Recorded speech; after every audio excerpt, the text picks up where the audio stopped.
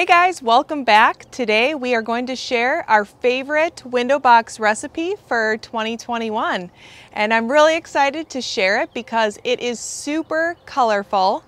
And there's also a few varieties that are hiding that are just about to peek out. So let's get started. All right, I'm just gonna go down the line and name off all of the varieties in here so you can kind of get an idea of what's in here. And if there's something you like, then you'll know right away. So right over here, we're gonna start off with Dianthus. I have Dianthus on each end of the window box, one there and one here. I feel like Vanna White right now. Can I buy a vowel? Okay, so we've got Dianthus on both ends. So this is an annual Dianthus. It's perfect for containers. It's called Jolt Pink Dianthus. That's J-O-L-T, Jolt Pink.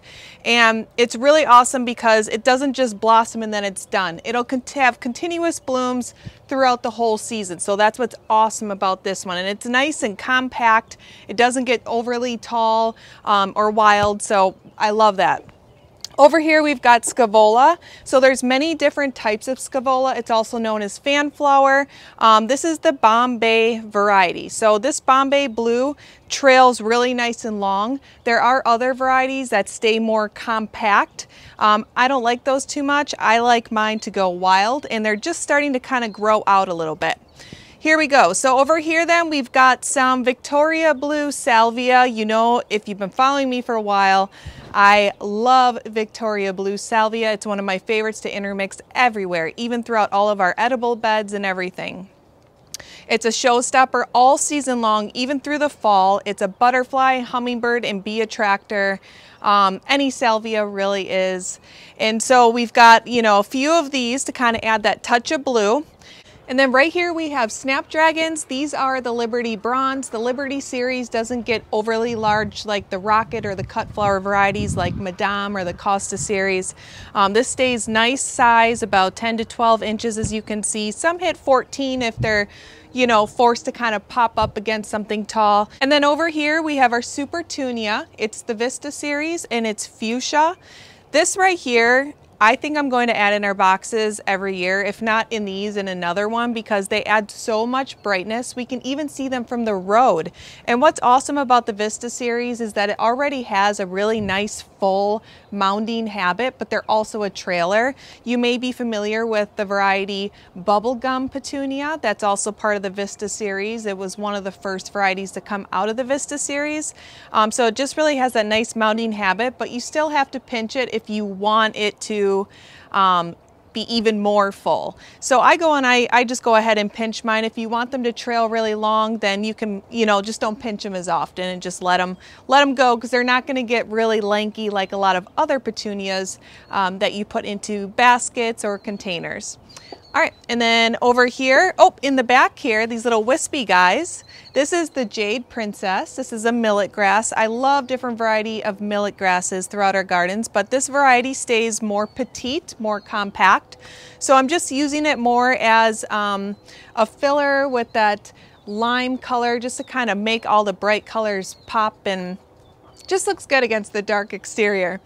And then over here, once again, we've got the Bombay Scaevola. See, we're making that pattern here now. See, we're coming. So, you know, the snaps and salvia, and then the vistas, and then the Dianthus, and then some more snaps. And see, it's all a pattern, as you can tell. I did the ends the same, but kind of flowed the pattern in. And the reason why I did the ends just a little different is because I didn't have enough varieties on hand to fill in through the ends. But I'm actually really happy that I did the ends different, because it kind of switched it up a little bit and put a little extra party on the sides. A little bit of a splash of texture and color that you weren't expecting. So these are going to be getting a little bit higher. At the end of May, we ended up having a really soft frost, but it was enough to really affect our Coleus. So in the back here, we do have Coleus. This Coleus is Main Street Ruby, and I love this Coleus, and it's just now coming out of that hit that it took at the end of May. And now that it's gonna be coming out, it'll get nice and tall. It's not an overpowering Coleus like I've had in here in the past, like a French Quarters, but it's actually a very nice, more compact but taller variety. So it'll be nice, but I won't have to constantly control or worry about it overpowering the rest of the container. So it's not going to be as tall as you remember a lot of our other containers, but I didn't want these to take away from our newly planted landscape that we haven't shown you just yet, which we will. But it kind of already steals the show with all of these colors. So it's not really doing a good job of not stealing the show. But come up close here and let's show them the Main Street Ruby and also the Jade Princess millet grass here, because you got to see it up close. So here's the Jade Princess. It gets that beautiful lime leaf in there. In containers, you would usually keep it more at the mid level of the container or the lower growing habit variety in a container, so towards the front. I placed it right here so that way there wouldn't be a bare space right behind the Vista, because I wanted these to trail more down, so I'm not focusing a lot of pinching right on top on the inside. I'm focusing more of my pinching on the front and bottom, so that way as it trails it bushes out and it's not bushing here and then covering this, and then this is a wasted variety, wasted money. This is the Coleus Main Street Ruby. You guys are going to see why I am so excited for this guy to pop out of there. It is absolutely gorgeous. It's going to add, it's going to tie in all of the colors with that pinks and greens and darks, and it's just going to really add that perfect color accent in the back and add that height that this box really needs right now. Everything is filled out so beautifully, so now we are just waiting on that Main Street Ruby Coleus, and I'm rooting for it. So I'm just going to give you guys an up-close view of the Dianthus, Scaevola, Snapdragons, Victoria Blue Salvia, Vista Fuchsia, Jade Princess, Main Street Ruby Coleus, Blue Victoria, Snapdragon, Scaevola, Victoria, Snapdragon, Jade Princess, Vista Fuchsia,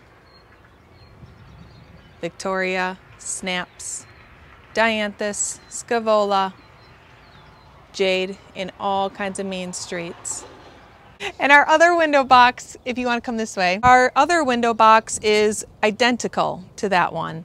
And oddly, the Coleus in this box aren't as large as the Coleus in the other box yet. I don't know why, but that's just how it is right now. But other than that, it's looking great.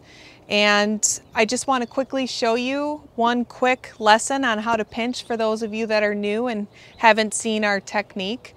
And then you'll be on your way to creating big bushy containers and colorful containers and just having fun and creating your own patterns within your window box and your containers. I haven't pinched this one yet because I've been specially saving it for you guys. So as you can see, it already looks full and bushy, but you're starting to notice a lot of these on the outside, you know, which is totally normal. That's fresh new growth popping out and waiting to fill this box with beauty. So what I want to do right now is stop it from continuing to grow out and now bush right where that is and bush as it trails down instead of just growing out and then falling because it gets heavy. So right here at the tip of the plant, if this gets any taller, it'll be weighted down and then you're just going to have it fall down, which is completely fine. But I like it to bush as it falls down. So what I do is this part right here, you can take this whole part here off, but if you're scared about losing a flower, which is right here, you can take just this growth right here off. Here, I'm gonna go like that. Can you see it better? Mm-hmm. So if you could really take it down to right here, or if you want to leave that bud, then just take it right here. So we're just going to use our fingers to do this, okay? All right, so now that you snipped that off, all of the growth along here is going to all grow out. So instead of having one vine of the trailing petunia here, you'll end up with 1, 2, 3, 4, 5. You're going to end up with 6, 7 vines coming off of this one instead of just one falling down. So by just taking that small little piece of the tip of the vine off, you're forcing the growth along that vine to bush out and grow out of that. And then those grow out. And when those grow out longer, then you pinch those. And then those grow out longer. And then, you know, it just keeps going on. And then they kind of just end up growing into each other. And that's how they end up balling up and holding each other up, because they're weaved and grown into each other. So when they grow downward, they're all staying really bushy. So that's my secret, and I've shared it many times, but I know that there's quite a few new people here on our YouTube channel, and we're so grateful for you, and we're so grateful for everyone that supported us throughout the years here on YouTube. And if you don't already subscribe, feel free to subscribe to our channel. And if you like this video and you love this combination, please give it a thumbs up. And don't forget to click that bell so you don't miss any future videos or any future combinations for your containers and garden design ideas. Thank you so much for watching, you guys. Have an awesome day.